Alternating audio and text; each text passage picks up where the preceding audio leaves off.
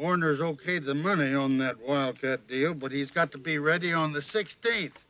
And you're going to need a hell of a lot of time to crack him. Good morning, Mr. Keyes. Good morning, Miss Sawyer. Good morning, Mr. Carruthers. What's good about it?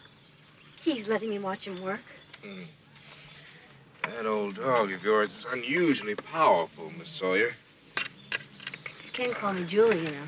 Oh, well, Judy, that means that I'm going to have to be stronger and meaner to wear him down. And that's just a rock-bottom beginning.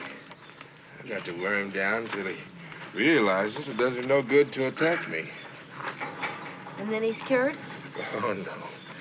Then comes the permanent reconditioning of his brain.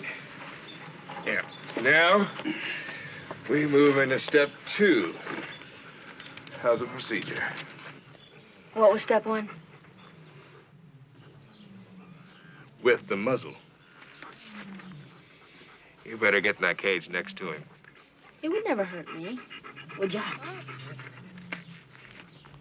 Get in the cage, please. Julie?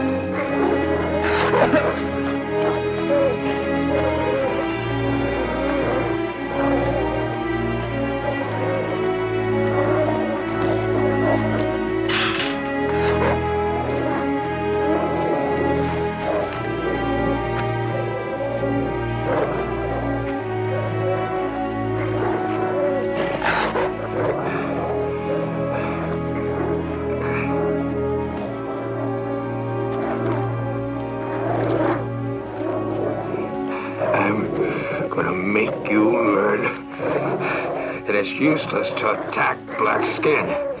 Go on.